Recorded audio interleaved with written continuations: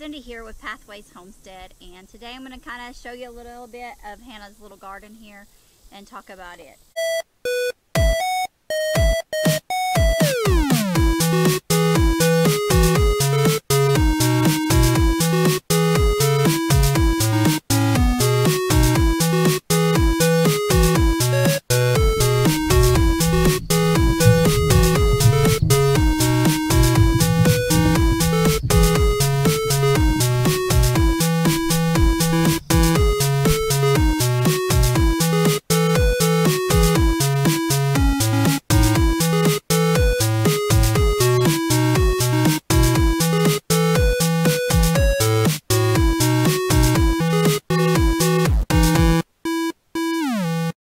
So this is Hannah's little garden. So it is about 24 by 42 or something like that, around those lines, 25 by 40, whatever. But anyway, it is our little garden we usually plant in the spring, and then we'll do some rotational planting. So this year what we have left in it here is spaghetti squash up here on the east side. Gary started some zinnias here in the corner for fall. There is some forage radishes here, and some carrots, a little short row of carrots. And then here we have some more fall plants in this middle part. We have beets, spinach, lettuce, and radishes. And I've just wide blocked planted those. And then we have my sunflowers, which are doing amazing. They're looking beautiful. Some of them have flowered and are flowering. And then we have our fourth planting of cucumbers. Yes, fourth. The other three plantings either didn't germinate, or what did germinate died, did not do well. And our assumption is because of the wet spring and early summer that we had here in southeast Kansas. And then we have our collards, which I got ready to go harvest the collards the other day, and I waited too late, and the striped blister beetles had just ate them up. So I'm thinking about cutting them back and feeding the leaves to the hogs or the chickens or goats. Somebody will get those. And then trying again, see what we get out of what's left of them. Because they'll grow, if you take the outer leaves out, the center will grow back and produce more leaves. Then we have my red beans that I planted here for fall. And we love red beans, so we've got some of those. And then we have our popcorn on the very outside, and that's our second planting of popcorn. And we got those seeds from our friends Ed and Cindy. And so it's a real pretty popcorn, and we really like that. So I will go ahead and do another shot that's movement so that you guys get to see everything. Zinnias planted here. Just a real short row, just a few little zinnias. Then we have beets, and that seed that he got from Baker Creek. And then in this short row we have carrots, and it's just a short little row. And of course we have the spaghetti squash, and in amongst the spaghetti squash are a few holdouts of onions that we planted earlier in the season, and some kale that has come back from where we cut it back. And then in this row here we have beets, spinach, lettuce, and then on the very end radishes. And you can see my little stakes there to point out. And I just did a wide row planting of those and gently covered them. There is a video about that, and I stomped them into the ground, as Gary said. And then we have our sunflowers. This big sunflower has finished out.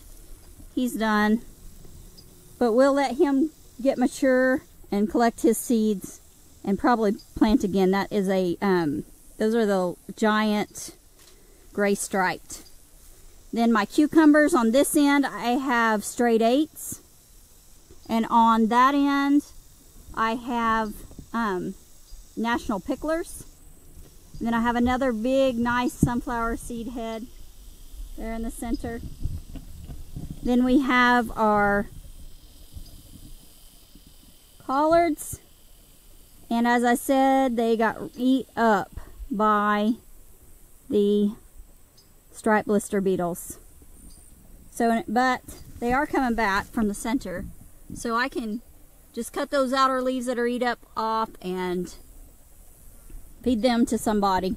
One of the animals will get those, one set of the animals, and they'll eat them up. And then I have a volunteer tomato plant in the center down there at the end of the collards, and I just didn't have the heart to take that plant out after we've struggled so hard to get tomatoes this year. It is a little Sweet 100 variety volunteer, and they are very prolific and a nice sweet little salad tomato that we really like. So that can stay, and if I have to, I can juice it. It is very acidy, but you know, it can still be used. And then my fall planting of red beans, and they are doing wonderful. After the disappointing green beans this year, you know, my garden just overall has just not done very well.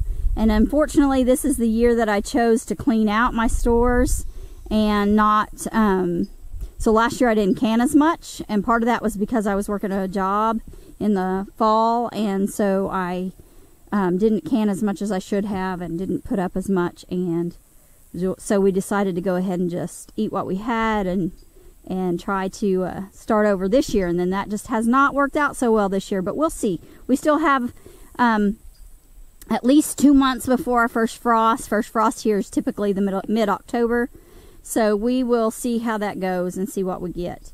I have my popcorn, and this is my second planting of popcorn. I had thought I would do the Three Sisters here, and that just didn't work out.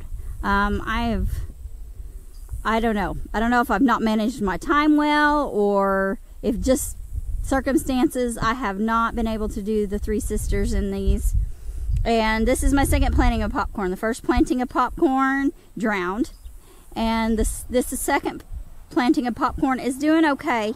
I probably will not put popcorn back down here in this low spot. If I put popcorn in this garden, it'll be up here on the west side where it's high, because down here is too close to the terrace and it catches too much water for rainy seasons like this year. And I have got, looks like the raccoons are coming into this one too. So I'm not going to get a whole lot of my dry corn, my hard corn up in the big garden, because the raccoons are hitting it so hard.